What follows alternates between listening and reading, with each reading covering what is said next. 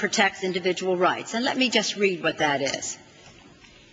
This resolution finds that the Terrorist Finance Tracking Program has been conducted in accordance with all applicable laws, regulations, and executive orders, that appropriate safeguards and reviews have been instituted to protect individual civil liberties, and that Congress has been appropriately informed and consulted for the duration of the program and will continue its oversight of the program. Continue its oversight of the program?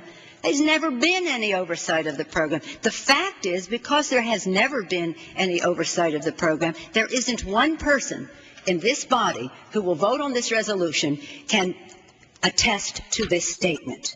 You're asking us to vote on something that we absolutely cannot attest to. Not any one of you can attest to this as a fact, because it isn't a fact. So let's just go to where we began, to our founders, liberty and security. As I've said before, when the identity of an undercover CIA officer was disclosed by high-ranking members of the administration as part of a smear tactic, nothing was done. Nothing was done by this Congress in terms of oversight.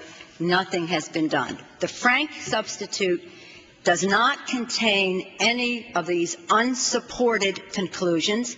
The Frank substitute is a resolution that is balanced and accurate and should command the support of all members.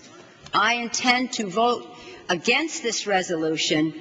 I wish that we could have the chance to vote for Mr. Frank's resolution.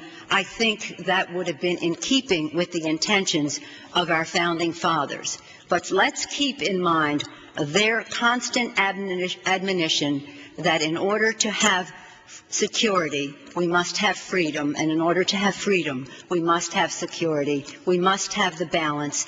This resolution does not. Thank you, Mr. Speaker. Gentleman from Ohio. Mr. Speaker, I ask unanimous consent that the chair be authorized to reduce to 5 minutes the minimum time